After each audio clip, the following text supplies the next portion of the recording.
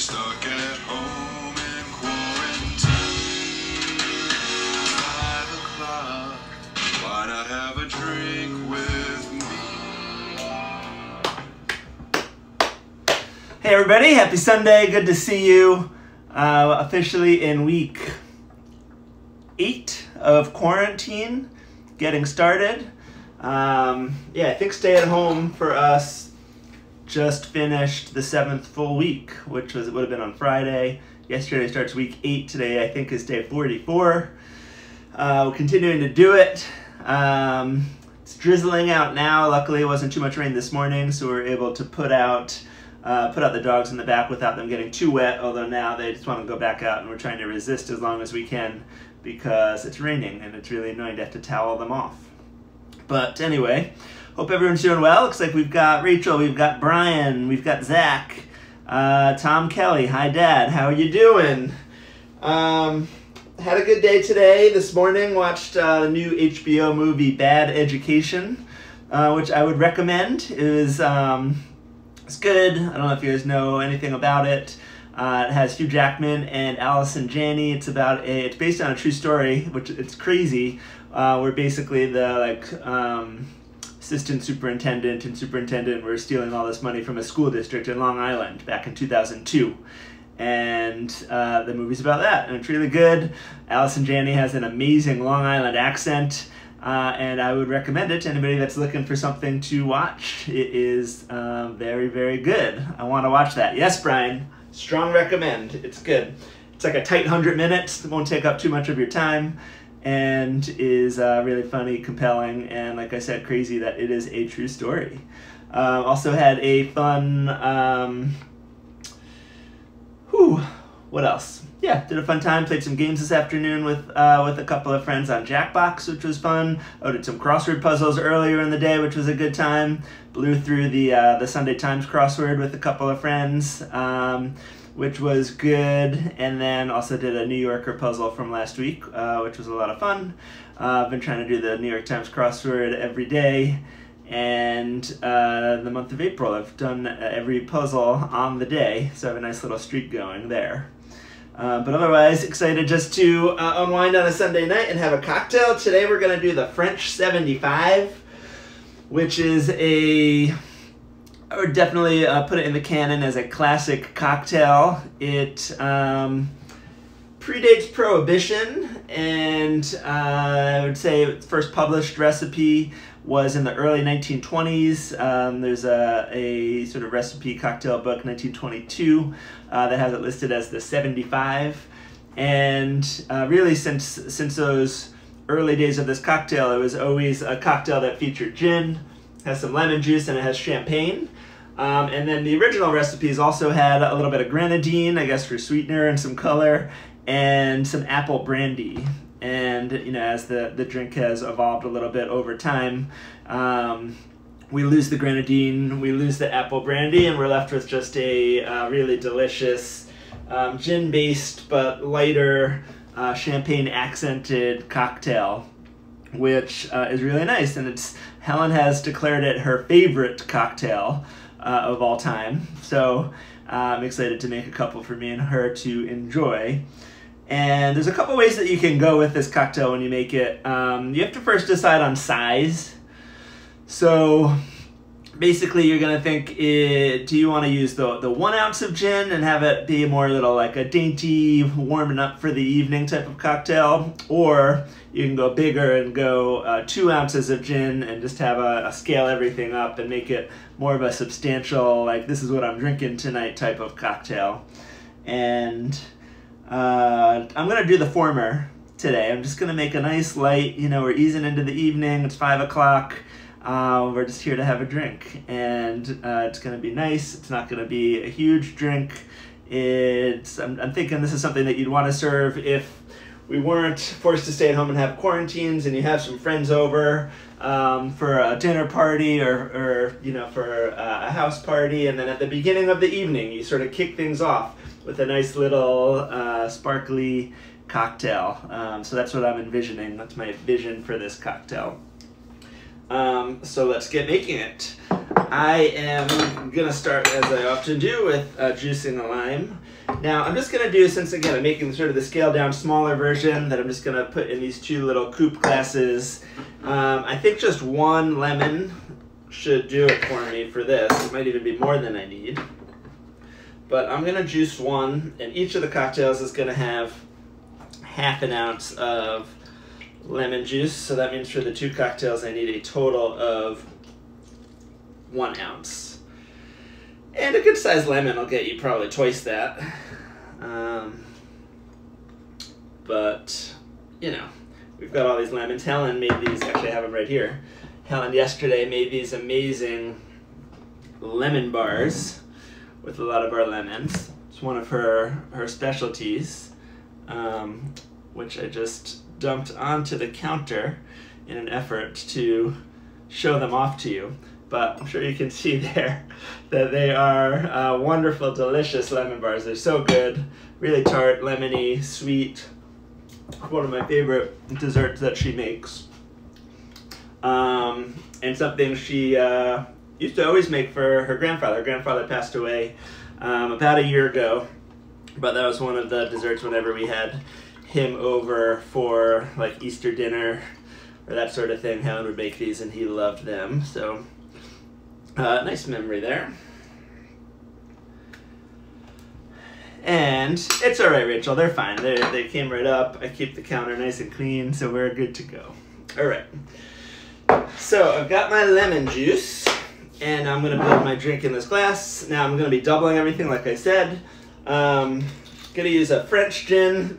Traditional would be like a nice London dry gin. A Tanqueray would be a good choice, but since it's a French 75, I'm going with this Citadel French gin that Helen likes to keep on hand. I will say the 75 is actually an artillery reference.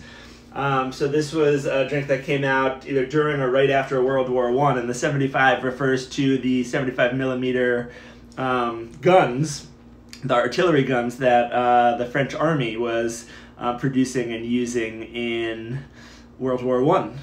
And so this is sort of an ode in a strange way to that particular piece of artillery that was, you know, lightweight, could move it around. It was sort of like an advancement, they thought, in military technology and gave them an advantage in World War I on the battlefield.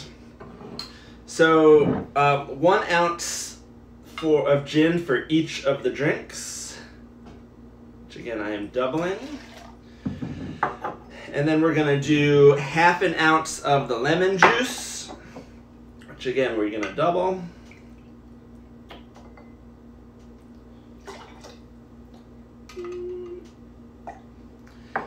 And then half an ounce of the simple syrup that I have here, which again I'm going to double.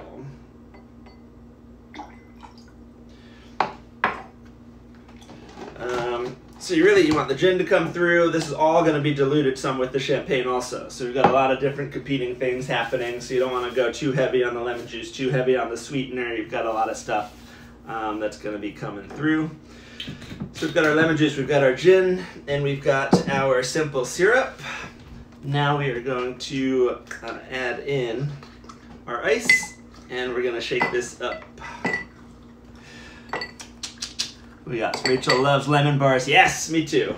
Me too. One of my favorite desserts. Colleen in the chat. Colleen, I was just texting with her. She also watched Bad Education and gave it thumbs up. So again, if any of you are on the fence, you have our endorsement.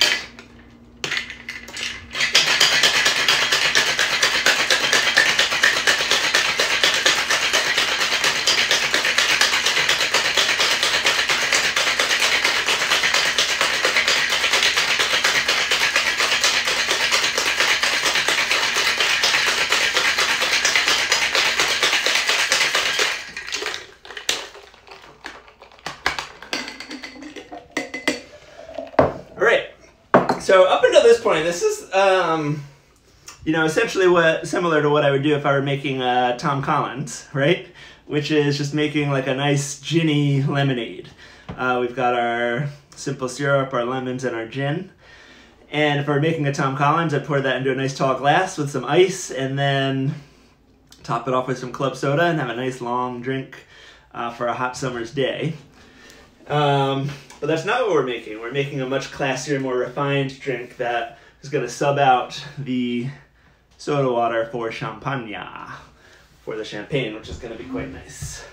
So let me just grab my strainer, and then I'm also going to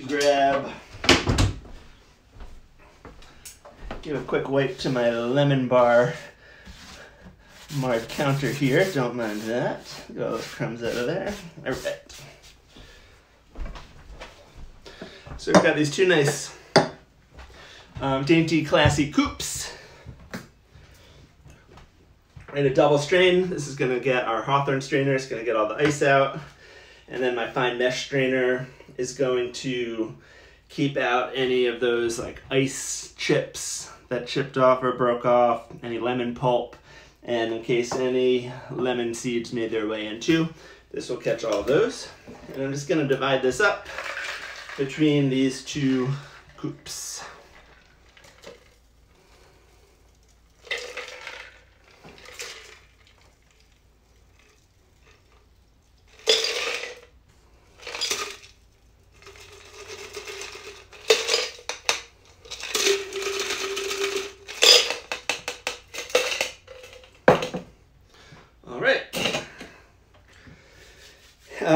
Great, so we have our base here.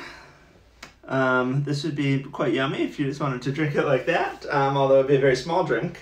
And we are going to make it even nicer with our champagne.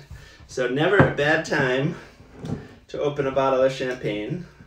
We always try to keep a bottle chilling in the fridge, just because we like what that says. You never know when you'll want to or need to, or something will warrant opening some bubbly. Plus Helen just loves champagne. She drinks all the time. I think it's probably her drink of choice generally. Maybe sometime soon we'll do a saber opening of the champagne, but I don't think that tonight is the night for that. So, to quarantine in 3, 2, 1. Happy quarantine! And then, in theory, you're just going to add on about an ounce of the champagne to top it off. Again, we don't want to just like totally dilute it and end up with a glass of champagne that just tastes a little lemony or a little ginny, or, you know, we really want all of those original flavors to come through. So it's going to top it off with about an ounce in each to give it some nice effervescence and get the champagne in. And then you could garnish this with just a lemon peel, you know, express some lemon oils. I don't even think it needs that. I think just like this, it is perfect. And there we have the French 75.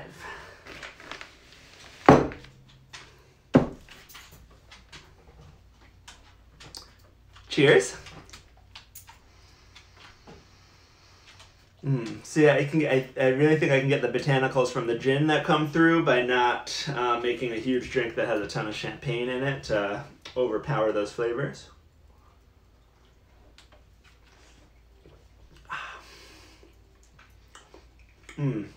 Fizzy, champagne-y, little lemony, little sweet.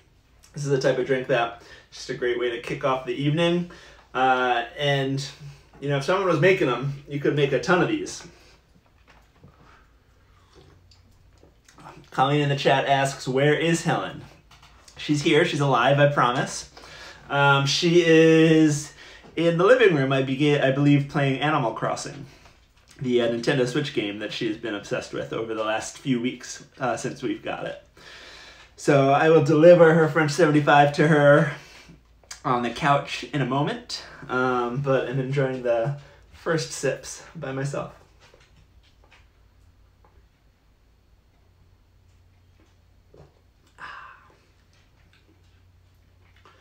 Quite nice. All right, delicious, light, classic cocktail, the French 75. I think it's a lot of fun to make because it's, you know, fairly simple. Shake it up. It's got the champagne on top. Just can't really go wrong at all with that. And it is very nice. Oh, Ben says she should friend me. I will let her know.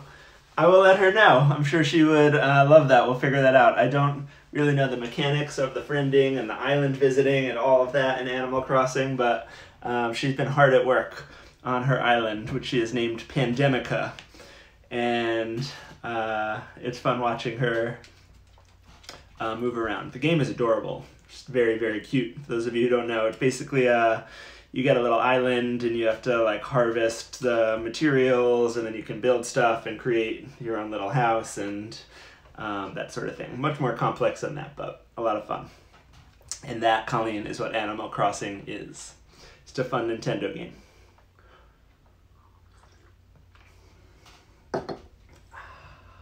It's 5 o'clock. Why not have a drink with me? Cheers, everyone. Have a great Sunday night. See you back here tomorrow.